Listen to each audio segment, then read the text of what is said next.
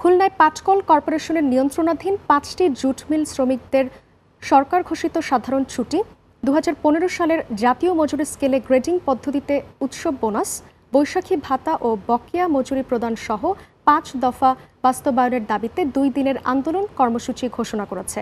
সকালে Khalishpur jute mills workers ইউনিয়নে খালিশপুর ও Daulatpur jute মিলসের যৌথ উদ্যোগে আয়োজিত সংবাদ সম্মেলনে লিখিত বক্তব্যে ১৮ ও ১৯ মে মানববন্ধন এবং কর্মবিরতির আন্দোলন কর্মসূচির ঘোষণা দেন খালিশপুর জুট মিলের সিবিএ সভাপতি আবু দাউদ দিন মোহাম্মদ।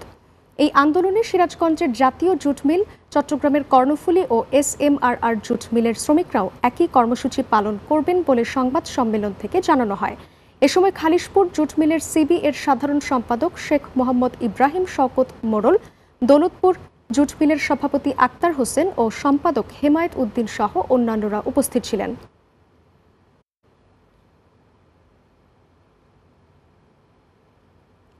মেহেরপুরের গাংনী উপজেলায় বিনামূল্যে চিকিৎসা সেবা ও ওষুধ বিতরণ করেছে বাংলাদেশ সেনাবাহিনী।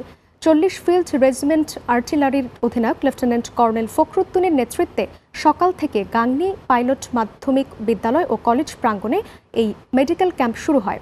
Captain Rakib, medical officer captain Mobashwer সহ সেনাবাহিনীর সদস্যরা এই ক্যাম্প পরিচালনা করেন। এছাড়া স্বাস্থ্যবিধি মেনে চলতে বিভিন্ন স্থানে চেকপোস্টের মাধ্যমে জনসচেতনতা সৃষ্টিতে কাজ করছেন সেনা সদস্যরা। আশুলিয়া একটি ভাড়া বাড়ি থেকে মাসুরা খাতুন নামে এক নারীর অর্ধগলিত মৃতদেহ উদ্ধার করেছে পুলিশ। সকালে আশুলিয়ার উত্তর ডেন্ডাবর এলাকার মুখলিসুর রহমানের মালিকানাধীন বাড়ির দ্বিতীয় তলার একটি কক্ষ থেকে ওই নারীর মৃতদেহটি উদ্ধার করা হয়। ঘটনার পর থেকে ওই নারীর কথিত স্বামী পলাতক রয়েছে। নিহত মাসুরা আক্তার পাবনা সদর থানা এলাকার হামিদপুর গ্রামের আমিন উদ্দিনের মেয়ে। তিনি আশুলিয়ায় একটি সোয়েটার কারখানার শ্রমিক ছিল বলে জানা গেছে। এবছরের মার্চ থেকে এই বাড়ির একটি কক্ষ ভাড়া নিয়ে বসবাস করে আসছিলেন মাসুরা খাতুন দম্পতি। পুলিশ জানায়, বাড়ির মালিক ও স্থানীয়দের খবরে ঘটনাস্থল থেকে নিহতের মরদেহ উদ্ধার করা হয়েছে। প্রাথমিক সুরতহালে ধারণা করা হচ্ছে ৩ থেকে ৪ দিন আগে তাকে শ্বাসরোধে হত্যা করা হয়েছে। পাবনার ঈশ্বরদীতে মাঠ দিবসের আলোচনা সভা অনুষ্ঠিত হয়েছে।